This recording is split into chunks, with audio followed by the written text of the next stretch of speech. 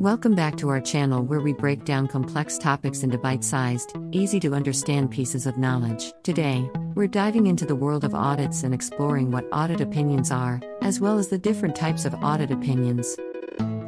So, let's get started. First things first, let's understand what an audit opinion is.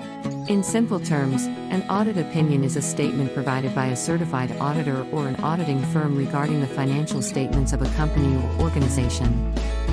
It expresses their professional assessment of the accuracy, fairness, and compliance of those financial statements with applicable accounting principles and standards.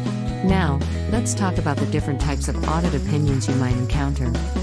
These opinions can vary depending on the auditor's findings during the audit process. Here are the most common types. 1. Unqualified opinion. This is the best outcome an auditor can give. It means that the financial statements are free from material misstatements, and everything is in accordance with the applicable accounting standards. 2.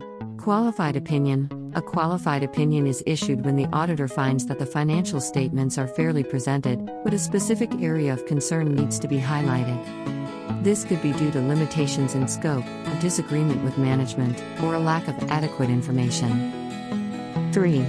Adverse opinion. An adverse opinion is a serious matter. It means that the financial statements are not presented fairly, and there are significant departures from the accounting standards.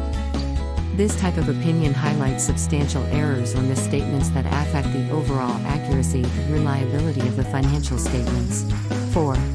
Disclaimer of opinion. This type of opinion is issued when the auditor is unable to form an opinion due to significant limitations or uncertainties.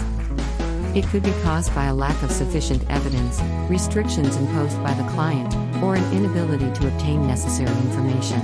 Remember, audit opinions play a crucial role in providing transparency and reliability in financial reporting. They help investors, stakeholders, and potential business partners make informed decisions. Understanding these opinions can give you valuable insights into a company's financial health. That's it for today's video on audit opinions and the different types you might encounter. If you found this information useful, don't forget to hit the like button and subscribe to our channel.